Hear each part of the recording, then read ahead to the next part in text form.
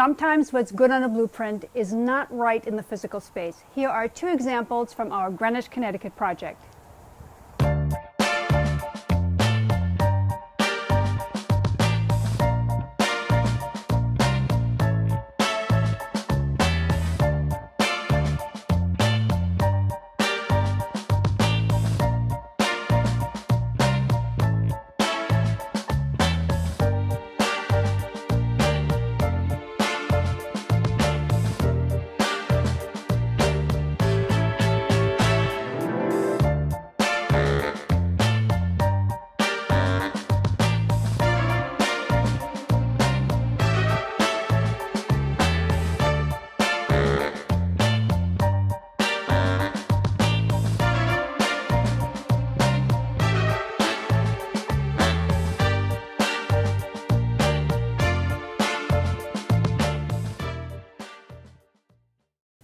I'm on the second floor where the framers have been busy putting up walls. I like to come here when compressors and nail guns are turned off. The site is quiet and I can review details with a critical eye.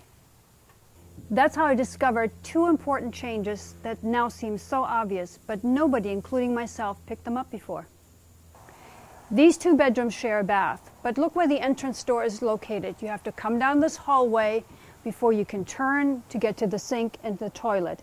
And it's right next to the master bedroom. It should be easy to get to the sink and the toilet. The bathroom door should be close. It's a simple fix now. Shift the entrance door and move one partition wall, and you will have flipped the bathroom layout. It took a carpenter a half an hour, literally, and the impact is huge. Now this bath is easily accessible from both bedrooms. This house has two areas, the main section and an angled garage wing. The architect thought of this area as part of the garage wing. They called it additional storage space or mechanical space.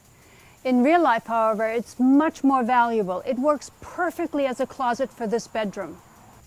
It was there all along, but simply thought of in a different framework. Change your thinking and gain super valuable space. Corrections are easy to make now. It's simply moving around some lumber.